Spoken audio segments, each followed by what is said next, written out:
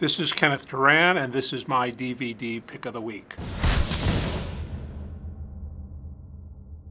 This week we're going to talk about swashbucklers because everyone loves guys with swords fighting it out. It's been a popular taste for decades, and this time there are actually 3 different movies out that cover a wide span that all have heroes with swords in their hands. The first one is a film made in 1937 starring Errol Flynn, who was one of the great swashbuckling actors who ever lived. It's a famous story about a beggar and a young royal who exchange identities. Claude Rains's evildoer gets in the way of things, but Errol Flynn naturally sets things right in the end.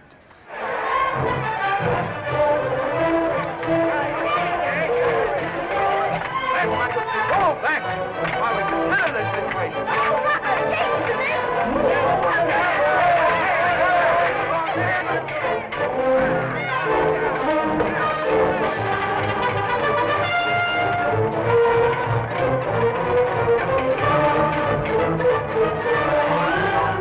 Pray for the King's messenger. Time for us to leave, I think. From 1962, we have something, a little scene item called Seven Seas to Calais, where Rod Taylor, an Australian actor, plays Sir Francis Drake, and Irene Worth plays Queen Elizabeth II. Rod Taylor is best known for his role in The Birds. This is a film that has not been readily available on DVD, and it's nice to see it out there.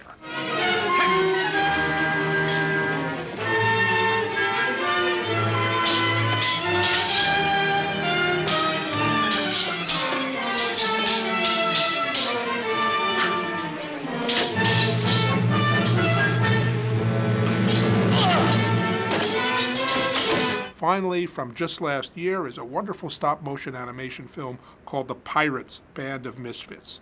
It's from a British company called Aardman Animation. They do the Wallace and Gromit films, and this stars Hugh Grant voicing the pirate captain who wants more than anything else to be elected Pirate of the Year. It's a coveted award in the pirate world, and Hugh Grant's pirate captain campaigns actively for it. This is a totally wacky film.